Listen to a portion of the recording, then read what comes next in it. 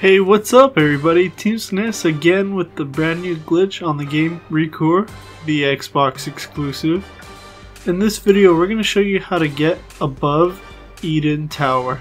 Now this specific location is just after you defeat Victor in battle. You run up this ramp right here, you're going to make a quick right and you see that spike popping out. You're going to want to jump on that. Now you're going to turn around and you're going to jump on this post. Now you're going to dash and you're going to double jump along this other post right across from you. You're going to walk around it, you're going to step on the spike right here, you're going to dash and you're going to jump on top of this other spike right here popping out. And you see a platform, you're going to jump over there as well. Now there's one more platform we need to get to and it's straight ahead. You're going to dash, you're going to jump and you're going to jump again. And one last dash and you just made it perfect. Now follow me as I lead you out of the map.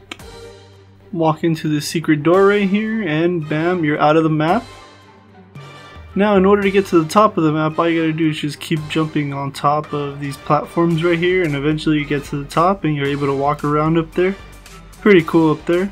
Probably my favorite glitch so far. This glitch was found by SNES and xShAdOwYxMiSt here at Team SNES. If you enjoyed the video, please hit that subscribe button, give us a like or comment, and let us know what you thought about the video. Thanks for watching. Team SNES out.